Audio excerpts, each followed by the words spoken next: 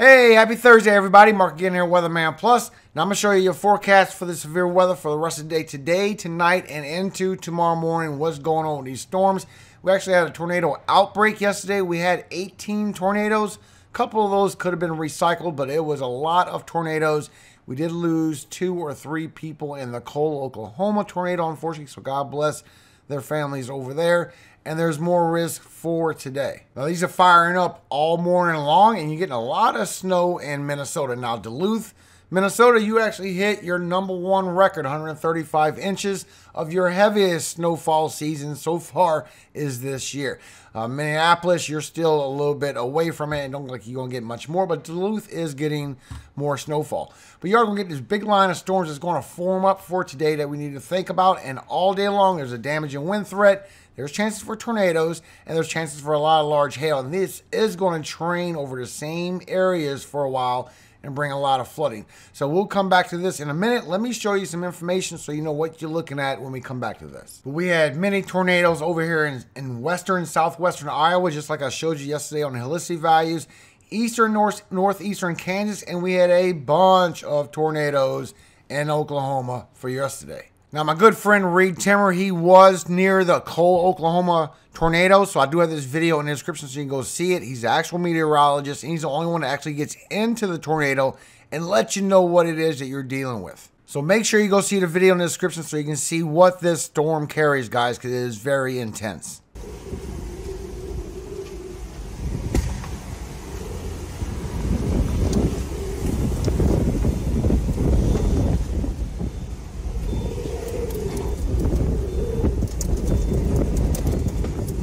Now that is just so intense what Reed goes through, so God bless you, Reed. Be careful, brother.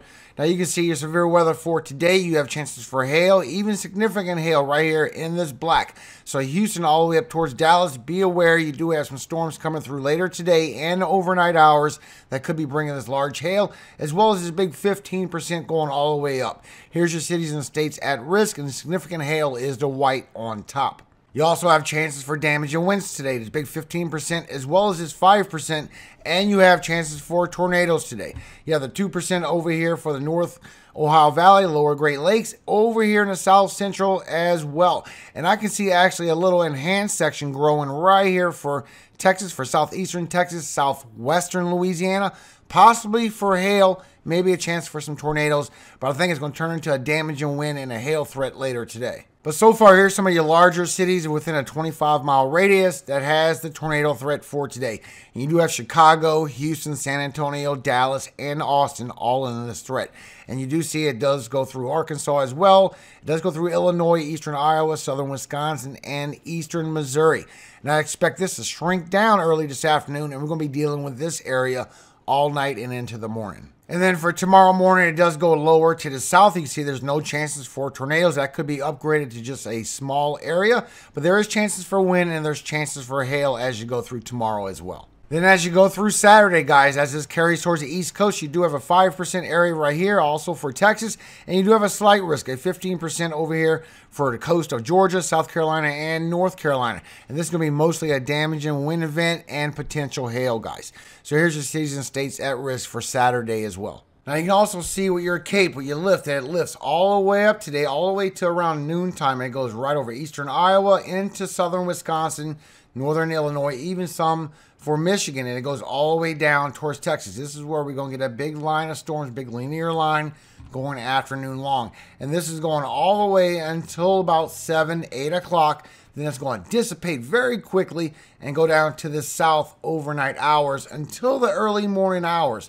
For southeastern Texas mainly, for southwestern Louisiana, a big hot spot. I can see maybe some straight line winds coming. There is a potential squall line. And then for tomorrow is for the south as well with your lift. So you can see for this morning, you have the snow, you have the storms going through. But once you get around 10 o'clock, 11 o'clock this morning, then you start getting some discrete cells that does pop up for Oklahoma as all this line goes all the way into Illinois, southern Wisconsin.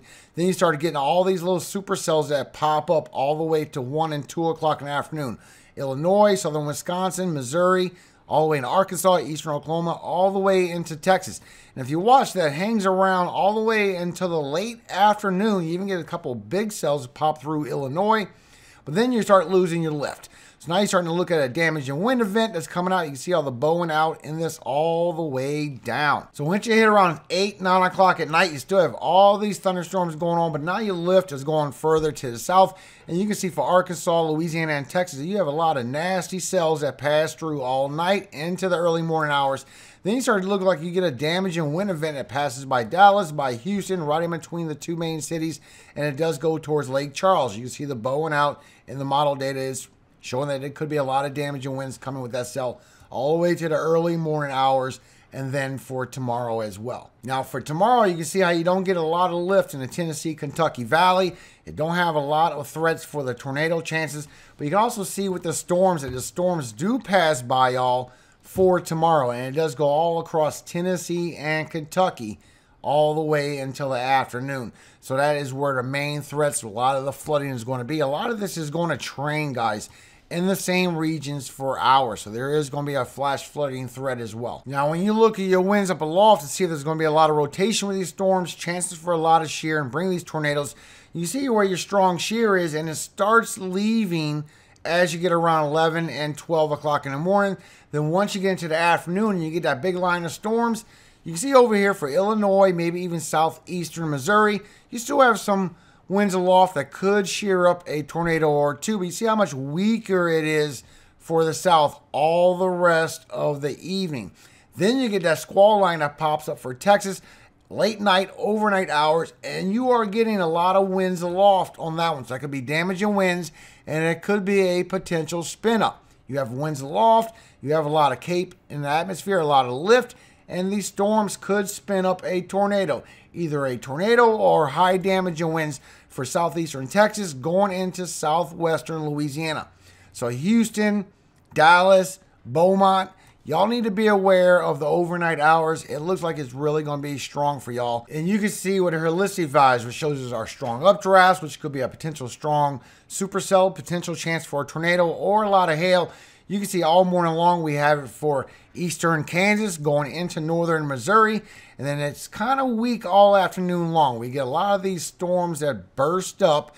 But you see as you go towards 5 and 6 o'clock tonight, start getting strong cells passing through Texas.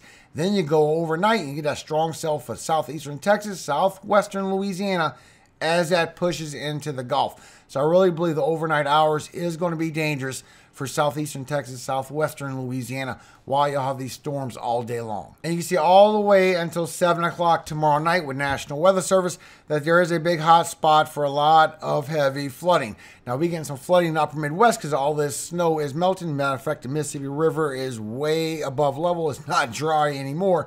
But now you can see you have 2+ inches of rainfall for Texas, Louisiana, Arkansas, southeastern Missouri, southern Illinois, and a little bit going into Tennessee and Kentucky on the western side. And starting around noon all afternoon long and overnight hours, you're going to get all this snowfall. For the Dakotas, mostly North Dakota, eastern South Dakota a little bit, but northern Minnesota, y'all going to be getting crushed on these records. Duluth, you already #1 snowiest season ever, and you're going to crush that record. But this is bringing flash flooding for today. So you do have the marginal in the green all the way down to the south. And you do have the slight risk for those storms that I showed you that train all day long.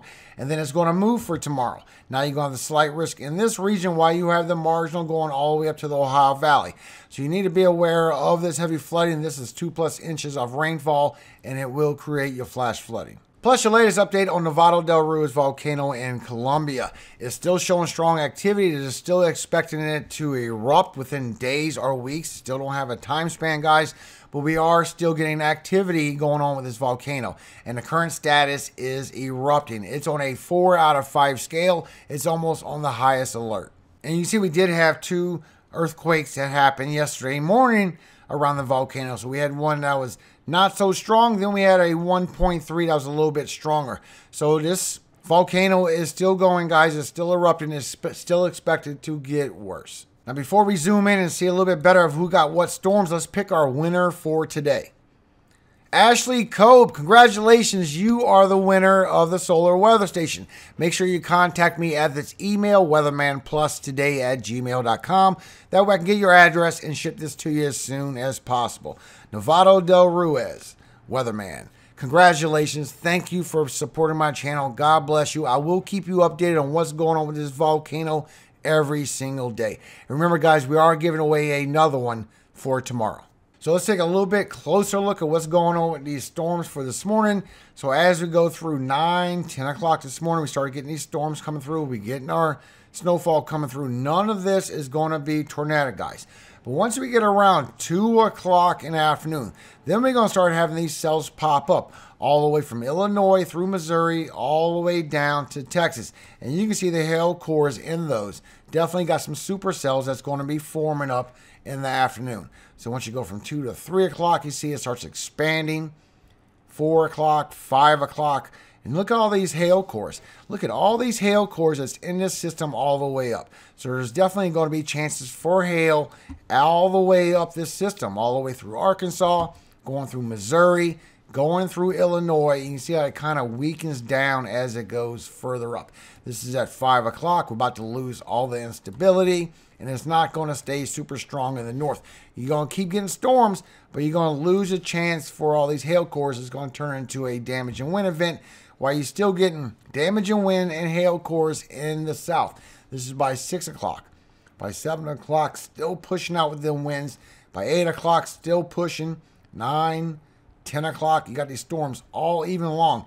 And then overnight hours, you're starting to get some strong cells that stay consolidated to the south. So once you go around 2 o'clock in the morning for Texas, look at these hail cores that's coming with this system. Also some damage and winds that could be pushing with this. Now this is a model run.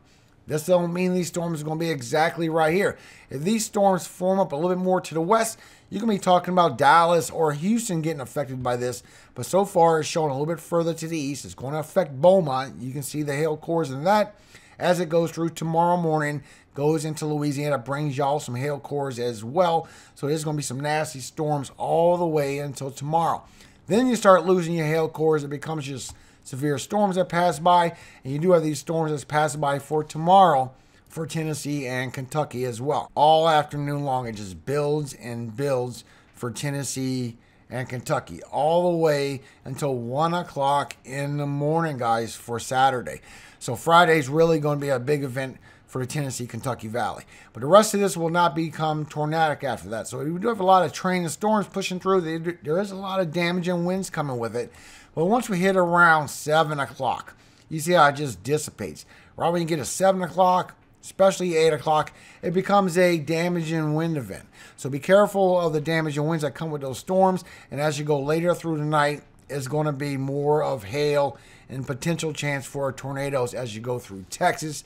And then late night as it goes through Louisiana for tomorrow morning. So the system's not over yet. There's still a lot more coming with it. But I can't believe that we actually had 18 tornadoes last night. That was pretty wild. I didn't expect it to get that big, guys. And then as you look with the snowfall, you can see how the snowfall moves in all morning long. All afternoon, you start getting the big old banding coming through around 2 or 3 o'clock. And that stays all even along to about 7 or 8 o'clock. And then it's light amounts that just sprinkle on top of it. So you do have a good bit of snowfall coming with this system as well. So God bless all of you. I do pray that y'all stay safe through this. It is a nasty little storm. And I will keep you updated on what's going on at that volcano as well. And the storms that's coming. Because we have the cold temperatures coming behind this as well, everybody. So make sure you prepare for those temperatures as well. Now today I want to read to you Psalm 1. Blessed is the man that walketh not in the counsel of the ungodly, nor standeth in the way of sinners, nor sitteth in the seat of the scornful. But his delight is in the law of the Lord, and in his law doeth he meditate day and night. And he shall be like a tree planted by the rivers of water, that bringeth forth his fruit in his season.